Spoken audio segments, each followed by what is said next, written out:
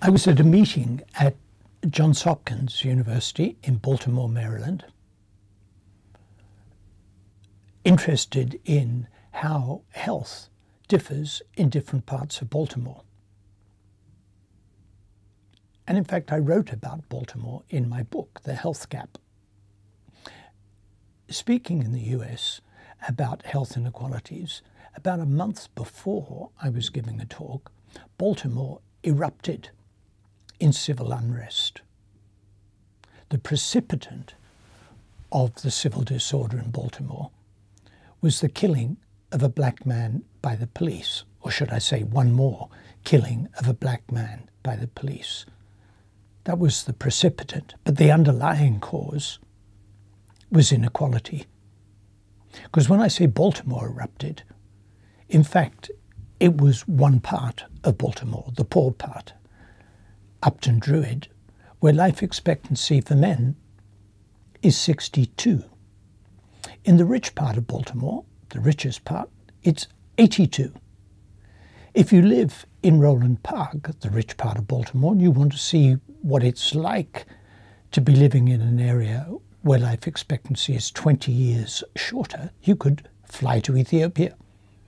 Alternatively, you could go a few kilometers across town and see what life is like in Upton Druid. Every second house is condemned as unfit for human habitation.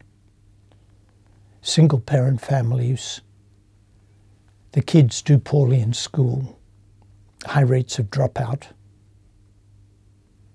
1/3 of children aged 10 to 17 are arrested each year for some juvenile disorder in the poor part of Baltimore. 1/3 each year. High rates of non-fatal shootings, high rates of homicide, high levels of adult unemployment. And the whole thing's completely different across town in leafy Roland Park. Huge inequalities.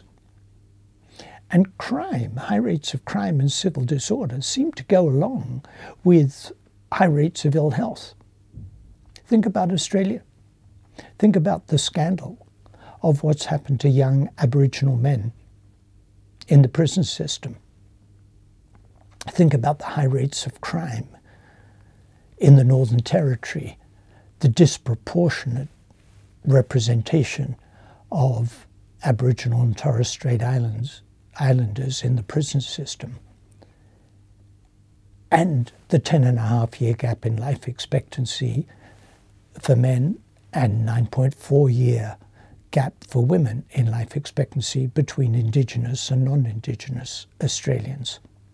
I hasten to add that inequalities in health in Australia are not confined to the differences between the Indigenous and the non-Indigenous population, but even in the mainstream population, if we classify people by education, by income, by employment, the lower the position in the hierarchy, the higher the risk.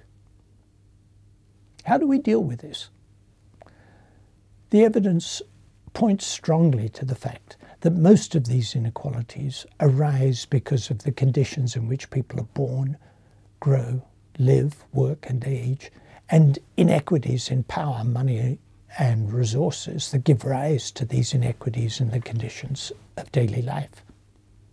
What I described in Baltimore, or you could describe on the fringes of country towns in Australia, or indeed in deprived parts of inner cities in Australia. In fact, the opening lines of my book, The Health Gap, was what good does it do to treat people and send them back to the conditions that made them sick? What we do as doctors is treat people. Is it any part of our responsibility or function to attend to the conditions that made people sick? I spent a year as president of the World Medical Association. Something of a contradiction, having said that the key determinants of health are not what doctors do for patients. There I was as president of the World Medical Association. And I said as my mission trying to get doctors and national medical associations engaged in action on the social determinants of health. We produced a report and we said there are 5 things that doctors and medical associations can do. Education and training, seeing the patient in a broader perspective. 3, thinking about the health service as employer, conditions not just for doctors and nurses, but for drivers and clerks and lab assistants and cleaners and the like. The 4th is working in partnership. And the 5th is advocacy, the doctors as advocates. And I think there's a clear role for individual doctors and for doctors' organisations in all 5 of those. Education and training, of course. And we've been involved, for example, with the Royal College of Physicians in London in producing an online course for physicians on social determinants of health. And we've been involved with other of the medical royal colleges. We've produced a MOOC, a mass open online course, with the World Medical Association. The second, seeing the patient in a broader perspective. Let me just take 2 examples from the end of life and the beginning of life, starting with the end of life, older people. In Britain, we've had a crisis of the National Health Service, and most people now think that this increased demand in accident emergencies is because of the reduction in spending on social care for older people. Because it's more difficult for older people to live supported in the community, they're flooding the accident emergency rooms when they get sick. It's absolutely vital that the health service work in concert with housing, social protection, social services, community nurses and the like, to help older people remain independent. We know that social isolation kills older people. Making sure that people are not left lonely and alone is vital. At the other end of life, looking at early child development.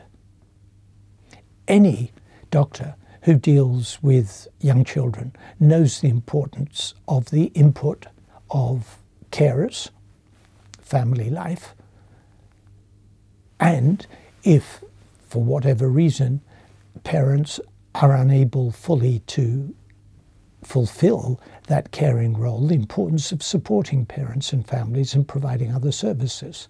We know in the Nordic countries, for example, state-subsidised childcare is available to all when the child's 1 year old. And the state-subsidised childcare is staffed by highly trained, well-paid individuals. Not surprisingly, the Nordic countries do very well globally on measures of early childhood and inequities in early childhood. The other side of early childhood, so one part is good caring support, social, emotional, psychological, cognitive, linguistic development of children. But the other side is preventing adverse child experiences, drunkenness, drugs, domestic violence are all adverse child experiences that damage children for life.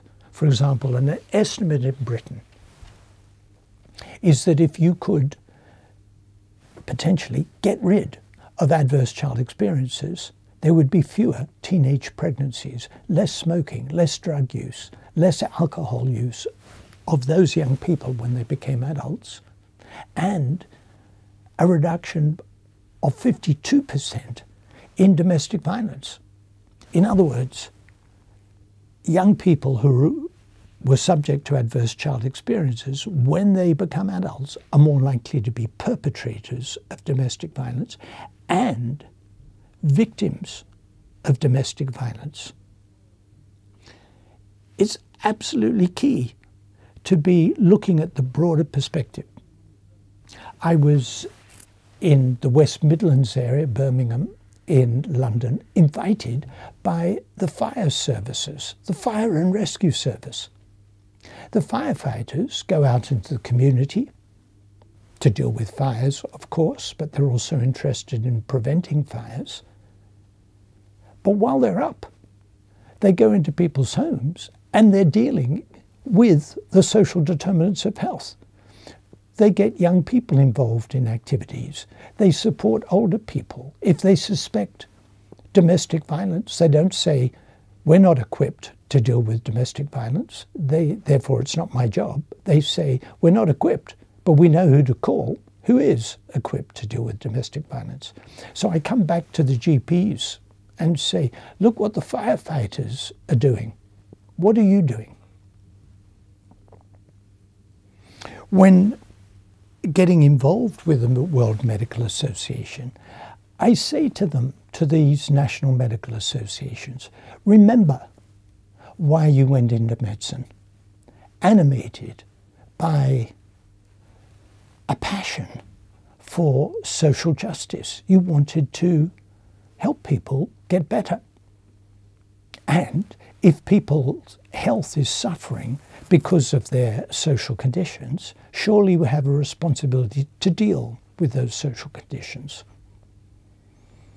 And I present my message of, in this world of post-fact politics, my message of evidence-based policy presented in a spirit of social justice.